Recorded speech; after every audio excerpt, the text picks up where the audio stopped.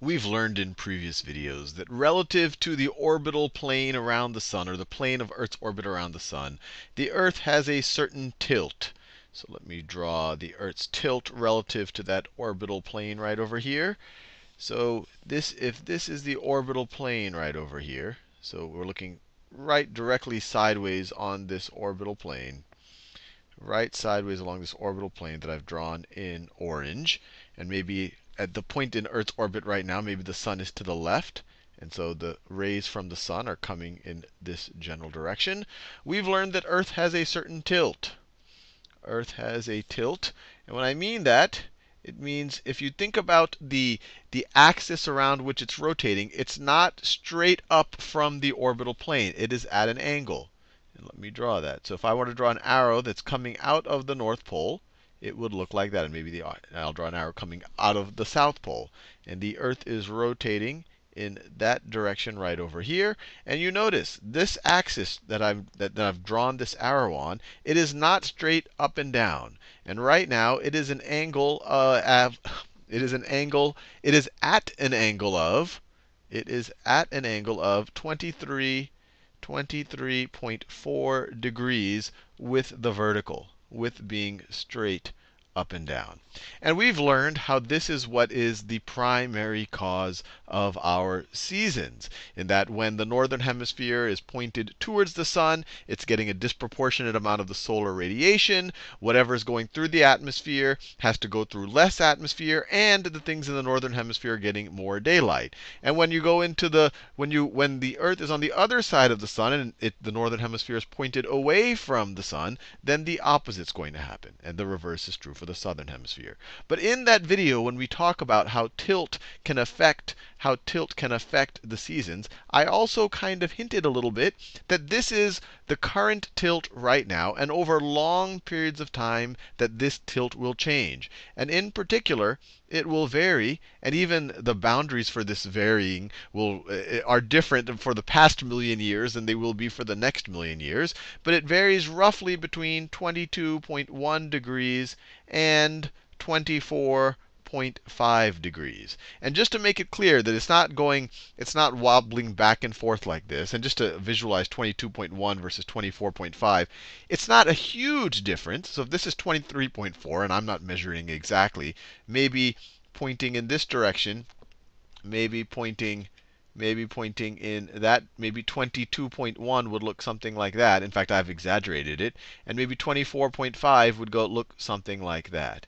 And so it's not a huge difference, but it is enough of a difference, so we believe, to actually have a significant impact on what the climate is like, or what the seasons are like, especially in terms of how much of a chance different parts of our planet have a chance to freeze over or not freeze over and all the rest, or how much sunlight they get and all the rest. So it has some impact, but I want to make it clear that it takes a long period of time, that it actually takes 41,000 years to go from a minimum tilt to a maximum tilt and then back to a minimum tilt. 41,000 years. And right now, at a tilt of 23.4 degrees, we're someplace right smack in between. And we think the last minimum, the last maximum was at 8700 BCE, before the Common Era, or you could say before Christ, and that the next minimum, when our tilt has been minimized, the next time our tilt will be minimized, will be at 11,000 in the year 11,800. So this isn't something that's happening overnight, but it is something that could affect our climate over long periods of time. And this is just one factor. And sometimes this changing of the tilt, a fancier word for tilt is sometimes given, is obliquity. Obliquity, but this is really just a fancy word for tilt. This changing of the obliquity, or changing of the tilt, is one of these changes in Earth's rotation or Earth's orbit around the sun that might have long-term cycles or effects on Earth's climate, and maybe they do help cause certain ice ages when they act together with each other over certain cycles. And broadly, this entire class of cycles are called Milankovitch cycles. Milankovitch. He was a Serbian scientist who was the guy who theorized that these changes in Earth's orbit might be responsible for long-term climate change, or maybe some cycles where we enter ice ages and get out of ice ages, or we have more extreme or less extreme weather. So these are Milankovitch cycles. And changes in the tilt, or the obliquity, are just one of the possible factors playing into Milankovitch cycles. And what I want to do in this video and the next view is talk about all of the different factors, or at least summarize all of the different factors. Now another one, this one is pretty intuitive for me, that this tilt can change. One that's a little bit less intuitive when you first think about it is something called precession. Precession. And the idea behind precession, I guess the best analogy I can think of, is if you imagine a top, or maybe you can imagine Earth as a top right over here. The top is spinning. The top is spinning in this direction. And obliquity tells you essentially how much it's wobbling. Well, actually, let me think of it this way. Imagine a wobbling top. So it's rotating like this. It's tilted. And then it is also, if you imagine that this was a pole up here that's coming out of the pole, if this was actually a physical arrow, that arrow itself would be rotating. So the best way to think about it is a wobbling top. If you think after some point of time, this thing would wobble, so it would look like this. So now the arrow is pointing that way. And if you wait a few more seconds, now maybe the arrow is pointing a little bit out of the page. And then you wait a few more seconds, then it's pointing in this direction. Then it's pointing into the page. And so this whole time, the obliquity isn't changing. The obliquity, you can kind of view it as how far is that wobble. You could imagine how far from vertical is that wobble. And no matter where we are in that rotation, it hasn't changed. And you can imagine as the precession as where we are in the wobble. Where we are in the wobble. And this is a little bit hard to visualize. And hopefully, as we think about it in different ways and I draw different diagrams, it'll make it a little bit clearer.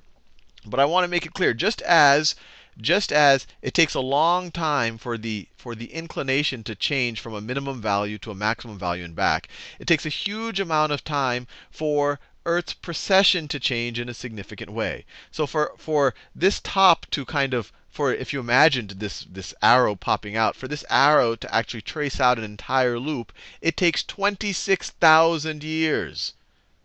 So 26,000 years to have an entire cycle of precession. Now what I want to do is think about, given that this precession is occurring, I want to think about how that would affect our seasons, or how it would actually affect how we think about the year, or the calendar. So let's draw the orbit of Earth around the sun. So here is my sun right over here. And here is the orbit of Earth. And I'm not going to think too much. I'm going to assume that it's almost circular for the sake of this video. In future videos, we'll talk about how the eccentricity, or how elliptical the orbit is, can also affect the Milankovitch cycles, or play into the Milankovitch cycles. But let's just draw the orbit of Earth. Let me just draw the orbit of Earth around the sun over here. And so you can imagine this is at one point in time. This is the Earth. Let's say it is tilted towards the sun right now. So it is tilted towards the sun. And so if in the northern hemisphere, and I'm assuming this arrow is coming out of the North Pole, this would be the summer in the northern hemisphere. And then if you had no precession, absolutely no precession, when you go to this time of year, you still have the same direction of tilt. Let me do that in blue. You still have the same direction of tilt. We're still pointing to the same part of the universe. We still have the same North Star.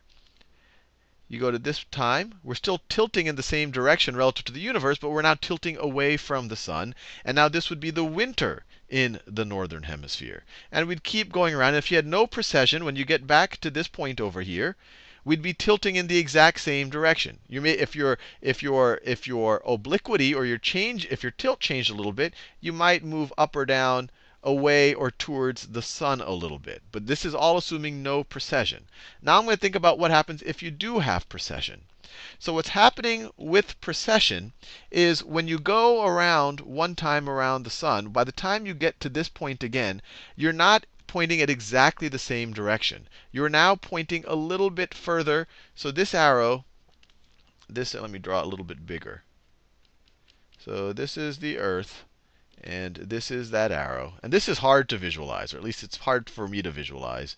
Well, once you get it, it's easier to visualize. But the first time I tried to understand it, it was hard for me to understand how precession was different than obliquity, or different than tilt. Obliquity is how much we're going from vertical.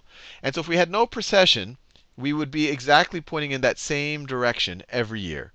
Now, if with just precession alone, what happens is every year this arrow is slowly tracing out a circle, that goes like this. So I'm going to exaggerate how much it's happening just so that you can visualize it. So maybe after several years, that arrow is not, when you're at that same point relative to the sun, that same point in the solar system, that arrow is no longer pointing in that direction. It has now traced out a little bit of that circle.